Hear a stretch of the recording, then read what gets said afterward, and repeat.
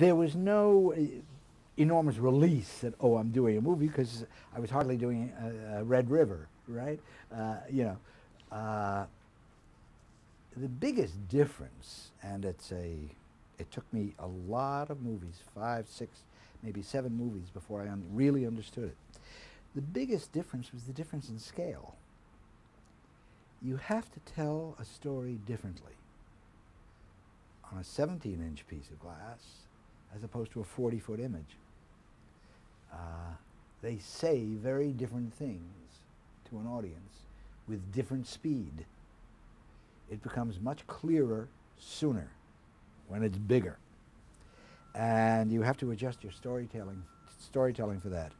And it is a tremendously difficult adjustment to make, because you're used to one kind of dramatic emphasis, and you suddenly have to retool completely.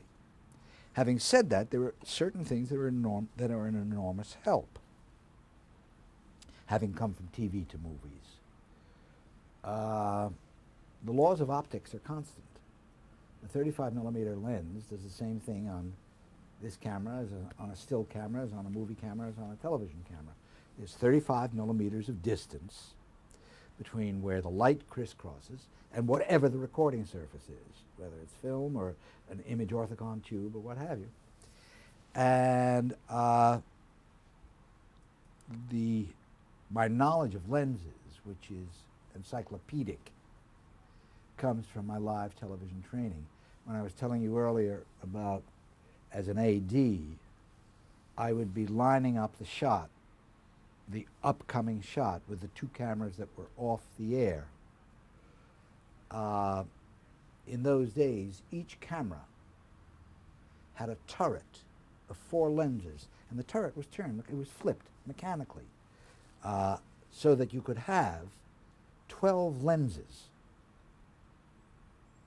use 12 different lenses on a show.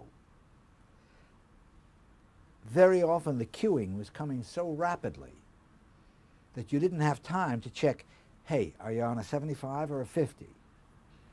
Within a very short time, you had to be able to tell by eye what lens he was on, whether he was on the right lens. And that was just of extraordinary value to me once I began doing movies.